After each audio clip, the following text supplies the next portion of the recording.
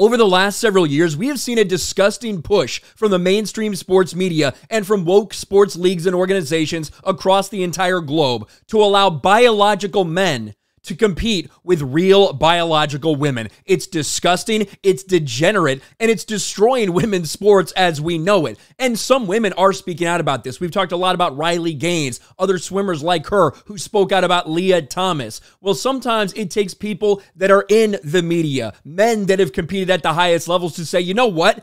This is not okay. And Marcellus Wiley, who used to work for ESPN and who used to work for Fox Sports, is no longer connected to them. He's doing his own thing with the Dan Patrick Network, I believe. He is now more than willing to speak out and talk about how disgusting and degenerate it is for transgender men to compete with real biological women. Ex-Buffalo Bills star Marcellus Wiley has issues with biological men competing against females. And here's the Outkick coverage. Marcellus Wiley won't allow his daughters to compete against transgender women. I'm very clear on this. Let's watch, because he put this out on social media. Again, maybe he's able to be this forceful now because he's not connected to these woke mainstream sources anymore. But listen to how strong of a stance he takes about this.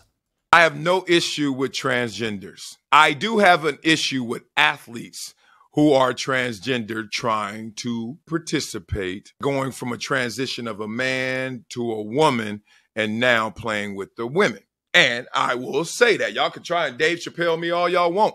I am very clear on this. You could be a transgender, you could be the homie. But I'll be damned if a male at birth turns into a female and tries to compete against my daughters. She ain't out there. We out. Don't make this a human rights issue. This is a biological issue.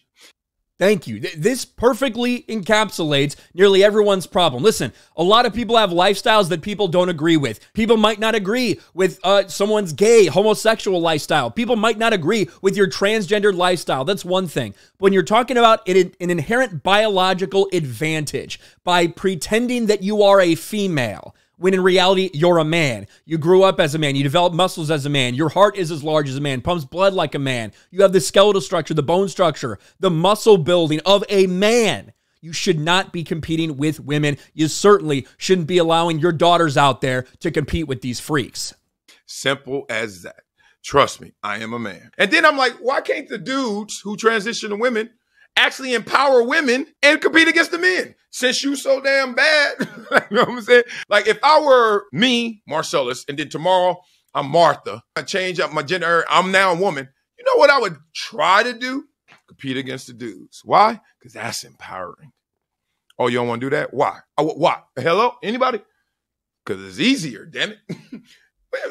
Flojo, what's the world record in the 100? 10.49, 10.48? What's it in 100 for men? 9.58? A damn second almost? Man, y'all better stop playing. And why I use objective numbers? Because it's pretty easy to digest. I hate saying fair, but it's just not even right. Forget fair. It's not right.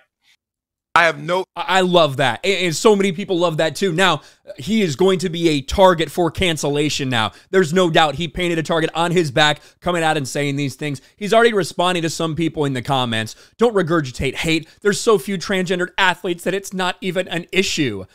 One competing against my daughter is enough. That's what he says right here. So obviously that's probably what triggered him into actually talking about this. Thank you for speaking up right there. You disgust me. Someone says so, and then prayer hands with a heart. That's how Marcellus Wiley responds. Oh, look, now the playbook's being ran now. It's the transgender discussion. Call me shocked. Jason Whitlock is so proud of you. Of course. Jason Whitlock's pretty successful in his own right. Marcellus Wiley, now that he's out from under the woke mainstream media, maybe feels very much empowered to say things like this. I love it. I love hearing this from Marcellus Wiley because it's the truth. Everybody knows it. Everybody understands that this is the reality, that men are not the same as women. Just because you decide, you wake up one day, you think your pronouns are different, you want to dress different, even if you want to cut something off, that doesn't make you a fucking woman, and you shouldn't be competing with women. I love this from Marcellus Wiley. No doubt he's going to face a lot of pushback for this. Let me know your thoughts in the comment section below. Smash a like button, subscribe to the channel, ring the bell for notifications, share this video out there, and I'll talk to you later.